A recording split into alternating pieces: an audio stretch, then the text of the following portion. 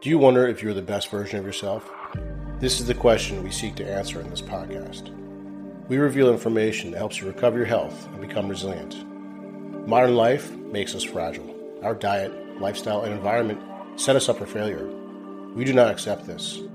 We seek optimization. We strive to become dynamic. Hey, what's going on? It's Dr. Chris here, and today I want to talk about a huge topic, which is autoimmune disease. It's a huge problem and a complicated and nuanced topic, and I'll do my best to break this down to a summary. Currently, it affects over 80 million people. That's 1 in 5 people, which makes it more impactful than diabetes, heart disease, and cancer combined. This is really the biggest threat to Western culture. There are at least 80 named autoimmune diseases. The thinking is there's probably well over 100 currently. Some of the diseases are organ-specific, such as Hashimoto's thyroiditis, while others involve multiple organs, such as lupus. So what is autoimmune disease? So the definition is when the immune system mistakenly attacks healthy, functioning parts of the body. The tissue attacked and the symptoms that develop determine the name of the disease. Autoimmunity is characterized by 4 components. First one is an imbalance between the effector T cells, which turns on cellular defense, and then regulatory T cells, which turn off that defense. So that imbalance exists, and you get a overreaction of the immune system. Number 2 is a defective elimination of self-reactive immune cells. So if you've heard of autophagy, that's what we're talking about here. Number 3 is a chronically alert immune system. And number 4 is widespread inflammation. So those are the 4 components of autoimmune disease. Autoimmunity can be also broken into 3 stages from sort of least to worst severity. So stage 1 is you're producing antibodies, but you don't have any symptoms or you don't have any tissue damage.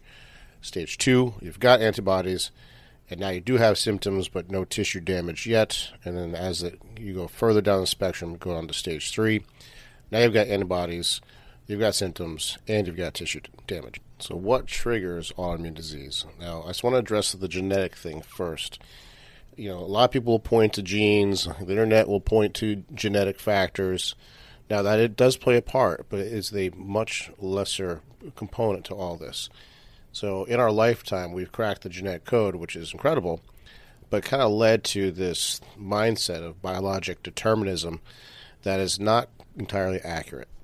It's really a combination of genetics and diet and lifestyle choices that interplay, which turns genes on or off, which is known as epigenetics, by the way. That's what causes autoimmune disease. So while you may have the genetic predisposition for a particular autoimmune disease, such as multiple sclerosis, it's really your environment that kind of pulls that trigger and determines if that's going to be an on or off gene. There is a book called The Tiger Protocol, an integrative 5-step program to treat and heal your autoimmunity. And TIGER is an acronym for the 5 main lifestyle triggers. So we'll go over that now. So T is for toxins, I is infections, G is gut health, E is eat or what to eat or not to eat, and R is rest and rebalance. So I'll break those down kind of quickly. So toxins can include heavy metals, which could be from seafood or dental amalgams. It can come in the form of plastics, which are everywhere, by the way, because plastics interfere with cytochrome P450, which is an important part of detoxification in the liver. There are solvents such as nail polish remover, detergents, cleaning products. They can all trigger fragrances. They're, the stuff we clean our floors with. They can all initiate an inflammatory reaction. And, of course, probably one of the worst culprits in this country is pesticides such as glyphosate. Can be extremely inflammatory. I for infections, so with things like Epstein-Barr virus are highly associated with autoimmunity. A certain recent global infection is known to have a correlation with autoimmune development. Things like tick-borne illnesses can trigger as well. And then gut, so this is kind of the most important one, really. So, our bodies, they contain more bacterial cells than human cells, which is kind of wild to think about, that our microbiome overrepresents who we are. We're kind of like a walking bag of bacteria.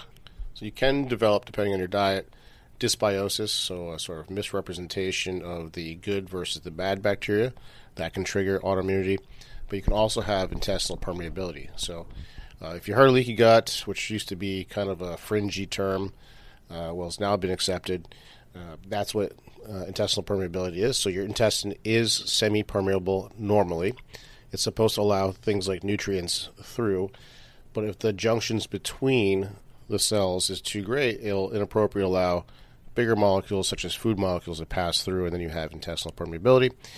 The immune system will then notice that there's food passing through and attack it. A lot of things can affect this permeability, such as toxins, oxidative stress. Psychological stress is grossly overlooked that can actually gap those junctions. Antibiotics, NSAIDs, additives from processed foods, they can all negatively affect that membrane. So moving on to E for eat. This is just as big as the gut maybe. There's a lot of overlap here. So a lot of people develop food sensitivities, intolerances, allergies from specific foods, and this can be due to the pesticides or it can be due to a weakened immune system. There's also molecular mimicry, which is basically a case of mistaken identity when your body starts attacking its own tissues because it looks like a pathogen.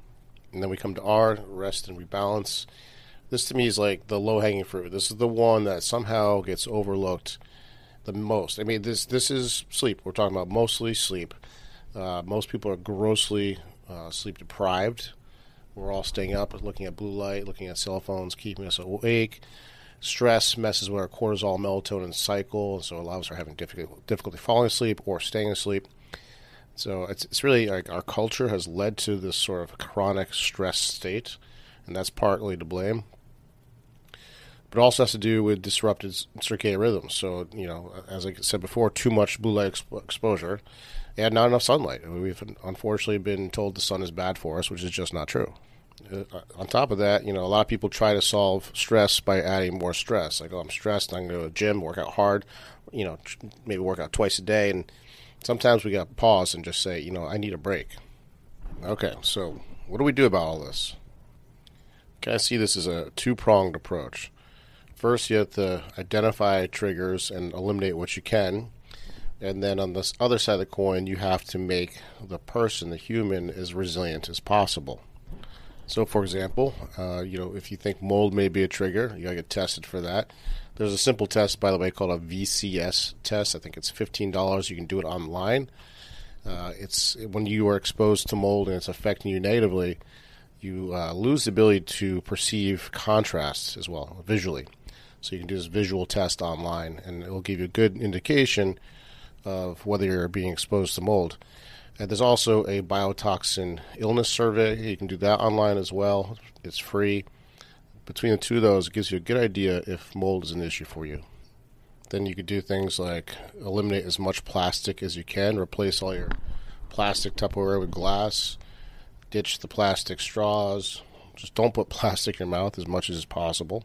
Start thinking about how much metal you may be exposed to. I mean, if you're eating sushi for lunch every day, and tuna in particular, that may be a lot of mercury.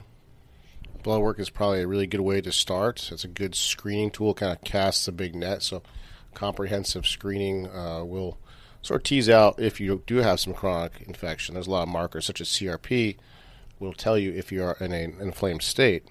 And, of course, there's tests for your gut as well. There's all kinds of breath tests, stool tests that you can do to determine if there is a gut issue going on. And, by the way, you can have a gut issue and not have gut symptoms.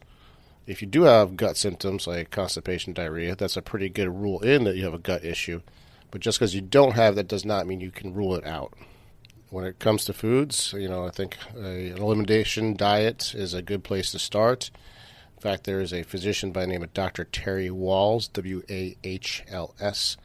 She's all over the internet. She's got some podcasts that you can listen to.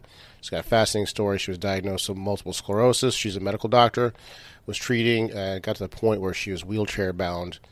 And then through a diet that she came up with, it's called the Wahls Protocol, she went into remission. Now she's running, riding a bike, back to basically full function.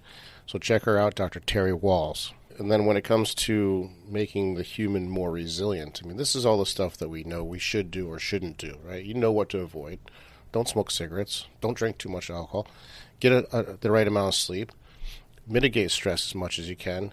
Start identifying what things stress you out and start chopping some of that out of your life. Don't get into internet debates. Stop watching the news. That's what I did. If you have people that are kind of toxic in your life, maybe you need to question that relationship. You have to have a movement practice in your life, so too much exercise can be an issue, but for most people it's not enough movement. So you can start as simply by tracking steps, shooting for at least 7,000 to 8,000 steps a day. It doesn't have to be 10,000 necessarily, but use that as a starting point just to find out how much you are moving. Get outside more, get some sunlight exposure. There's an app called Nature Dose, which will, if you have your phone in your pocket, it will track how much you're actually outside, and it can be a little bit terrifying, honestly. Dial in your sleep, right? So avoid stimulants after, lunchtime. Avoid blue light at night, so don't be on your phone playing Words with Friends. And if you just can't get away from it, wear the blue light blocking glasses. I did put together an ebook on sleep optimization. I'll put that in the show notes. It's a free download. And then, of course, improve your flexibility, your physiologic flexibility. So this is something I've talked about a ton. If you listen to my podcast, this is exposure training. Maybe start off with some cold showers, some sauna. Do both. Get that temperature swing up and down. So many of us live in this temperature-controlled climate at all times that makes us kind of weak and fragile. So you need to make yourself more robust by exposing yourself to different temperatures. And if you really want to take that to the next level, you can check out our course, Physiologic Flexibility. That's our flagship program. That's all about becoming the most robust person you can be. So I think that pretty much sums it up. I'm sure I forgot a few things here. But the short of it is test, find out what it is, find out your triggers, eliminate them to the best of your ability, and then make yourself as strong as possible so you can tolerate those exposures that you may have. So that's all for this week. I'll be talking to you guys soon.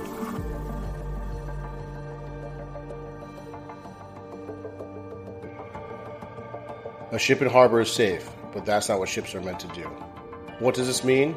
It means exposing yourself to difficult situations so you become resilient. If you need help building resilience, check out our flagship program called Physiologic Flexibility. This is a 3-month do-it-yourself program that teaches you how to maximize your homeostatic regulators, such as your pH, blood glucose, O2 and CO2 tolerance, and temperature. We give you specific action items through the program with the goal of becoming anti-fragile. If you want to become the inspiration for your friends and family, this is the program for you.